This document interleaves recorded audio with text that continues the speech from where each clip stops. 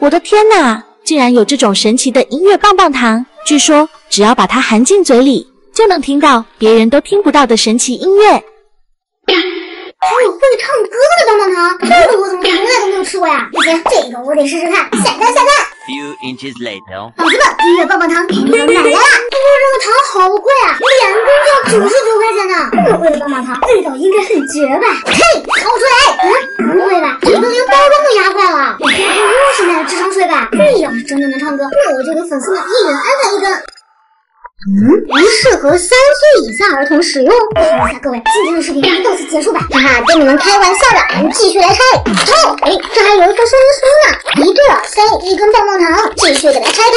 哇，这个棒棒糖的颜值还是蛮高的嘛，看起来有那么一点高科技的感觉。研究了一下使用方法，原来是要把这个耳塞套进耳朵里，再把这根棒棒糖含进嘴里，就能听见音乐了。小伙伴们别急，咱们这就来试验一下。把耳塞戴上，现在我要开始出棒棒糖喽。觉得它真的能发出音乐的，请在弹幕上扣一波1。怎么什么声音都没有啊？这是骗人的吧？我果然是交智商税了，一点声音都没有。不好意思，我忘记开开关了。咱们按下启动按钮，现在再来听一下。太神奇了吧！真的能听见音乐，这也太诡异了吧！这是怎么做到的呀？姐，你又在偷吃什么呢？我正在研究能唱歌的棒棒糖呢。能唱歌的棒棒糖？这个可贵了，要吃自己买去。我求你了，给我尝一下吧。行，给你尝。嗨，哇，是我抽来的粉色哎，赶紧放在嘴里听听声音啊，怎么样？没有声音啊？不要哥，我哥哥，是不是有很好听的音乐啊？并没有，哎呀，我感觉到很恐惧，很恐惧，这是一个很诡异的音乐。诡异？不信你听见？我听不见啊。有什么办法才能让你听见呢？没有了，不然我边听边唱给你听。那也行，让我来听听是什么诡异的歌。这首歌挺欢快的呀。你哭啥呀？哎呀，欢欢，明明很诡异了，这我摸不准。看来这个方法不行，我得想个办法让大家都能听见。哎，我有一个好办法。据说啊，声音都是通过声波传递的，而这个声波呢，又能在水中显现。不然把棒棒糖放进水里，再把手机放进去，不就能把它的声音录下来了吗？姐，你可太聪明了。那就这么干，先准备一盆水，然后把棒棒糖放进去，打开音乐开关，把我的也给放进去。今天咱们就差一样东西了。什么东西啊？差一个小爪机，快把你的小爪机交出来！不行，我的小爪机可是陪了我好多年的。你是想不想让大家听见你棒棒糖里的声音啊？想是想，但是我的手机把它拿过来吧！先来听听我的棒棒糖在唱什么。我的小爪机。现在来给大家听一下咱们刚才录下来的声音。这怎么听起来让我含在嘴里听到的那种效果啊？哎，我有办法了，兄弟们，先把手机含在嘴里，让你热，然后你就可以听见音乐声音啊。演一个棒棒糖有一个一模一样。这不行啊？原理一模一样，为啥不行啊？行了，咱们再来听听这根粉色棒棒糖里一首灵异的歌。哎，手机怎么黑屏了呀？哎，怎么搞的？不是吧？难道它坏了？我的小爪机是不是放坏了呀？我也不知道。都怪你，不要录这首歌！早跟你说这首歌很灵异了。那我还不是想让小伙伴们听见呢。我再也不把我的小爪机给你了。哼！小伙伴们，你们想听这根棒棒糖里的声音吗？如果本条视频点赞过5000，我就把小雨的手机偷偷拿去修好，再录给你们听。今天用一朵会变色的红莲花来小卖部看看能买到什么东西。老板，你看我这朵红莲花能在你这里买什么东西啊？什么莲花？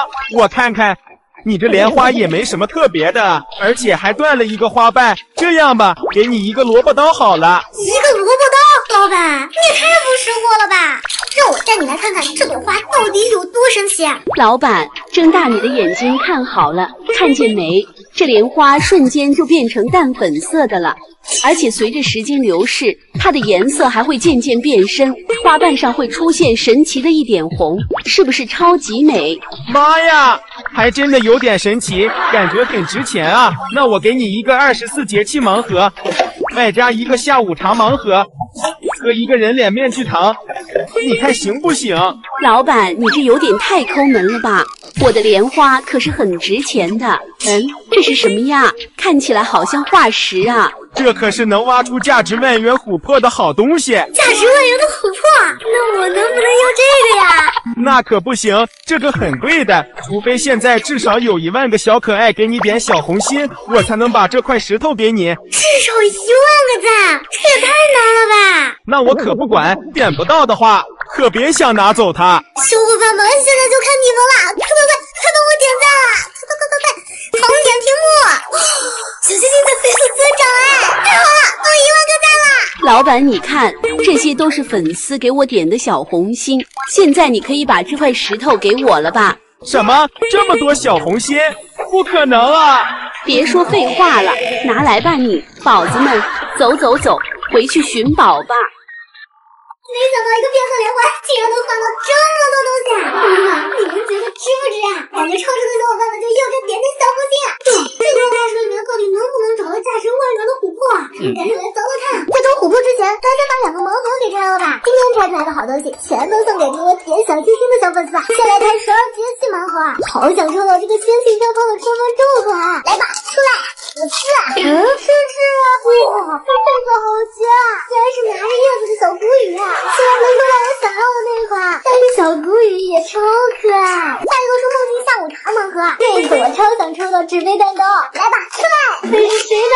你看，绿色的，脑袋上还是抹茶卷啊！竟然真的是抹茶卷，手上还拿着一个抹茶味的棒棒糖，这装扮看起来就是有春天的气息。小伙伴们，你们觉得是小抹茶好看呢，还是小古雨好看呢？盲盒抽完了，现在可以来挖琥珀啦！撕开外皮，喷点水，上钩子，开挖。先把石头给凿开一点，再用钩子把表面的粉末勾开，所有工序齐上阵。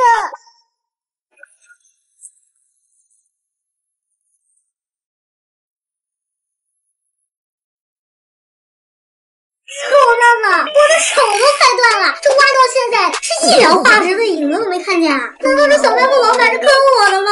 气死我了！要是再挖不出来，我就去找他。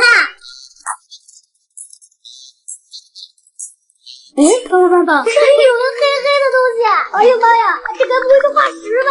看着有点像啊！赶紧的，就往这个方向继续挖。弄出来越来越多了，看起来里面很清透啊！看来是琥珀没错啊！不得了了，小伙伴们，这琥珀里好像是只大虫子，现在还看得不太清楚，等挖出来就知道是什么虫子了。宝子们，现在虫子的部分已经全部都露出来了，这看起来好像是一种甲虫啊！咱们努力把它给取出来。琥珀取出来了，不过这个汤有点脏兮兮的，咱们拿去给它洗个澡。洗干净！哇，这也太好看了吧！这里面的虫子应该是真的，这块琥珀摸起来油油的，应该也是真的。看来小卖部老板真的没骗我啊！把琥珀装进提前准备好的小筐子里面，这样就可以很好的保存起来了。这次逛小卖部真的超值啊！